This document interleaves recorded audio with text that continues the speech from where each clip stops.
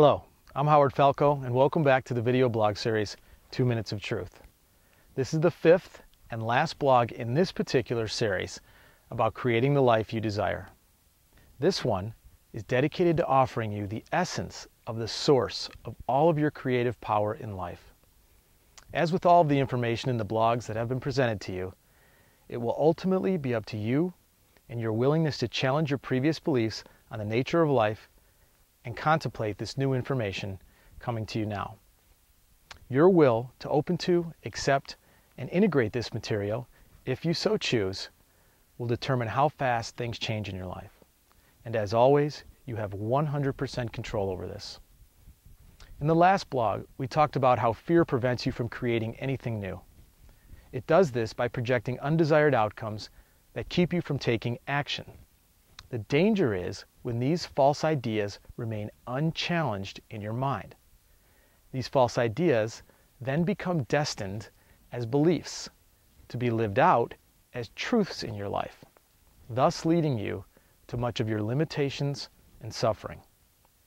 For real change, the root of the false nature of the fear-based belief must be faced and challenged. Otherwise, it's like pulling a weed. If you don't get to the root in a few days, the weed will surface right back to bother you again. Examples of this are any continual undesired patterns in life, like addictions, bad relationships, repetitive financial struggles, recurring anxiety, and so on. Your fears end up being self-fulfilling.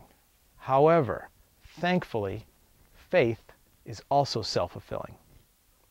Ultimately, at some point, faith becomes the only thing that can overcome fear. Now, this is not a religious faith or a spiritual faith or a faith related to some untrue notion that you can never understand life, but rather a simple faith in the understanding of the creative power inside you.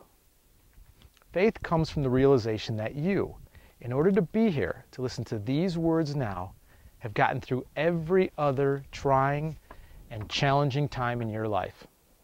Even the ones that at the time you had no idea how you were going to get through. Yet here you are. It is not a matter of if you will survive any attempt to change things or to create the life of your dreams, but rather only a matter of if you will intend to make them a reality by trying.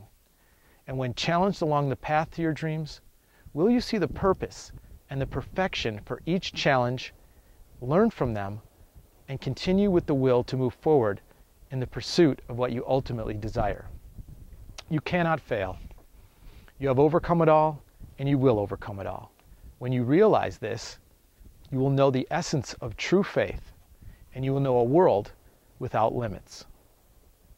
The question to ask yourself when you are done watching this is, who am I? Remember, you cannot create the experience of anything you have not chosen to fully believe in and become.